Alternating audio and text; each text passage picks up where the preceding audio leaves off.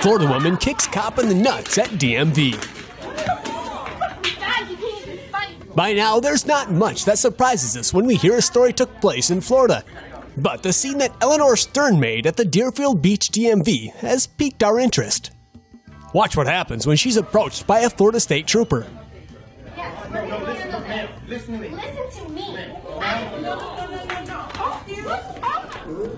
Whoa! She kicked him right in the sleigh bells. Even though the officer is able to toss Stern to the ground, he has one heck of a time trying to restrain the feisty 31-year-old. After a minute of grappling with the nutcracker, the trooper finally gets her under control.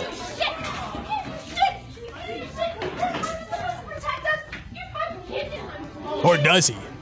Stern makes one last attempt to swim out of the DMV office, but is apprehended yet again. These are the people that can protect you.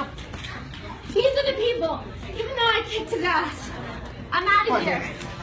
Goodbye. Goodbye and good riddance. Stern was charged with resisting arrest without violence and released on a $100 bond. How was this without violence, you ask? It's because the officer wasn't injured by the kick to his balls of steel.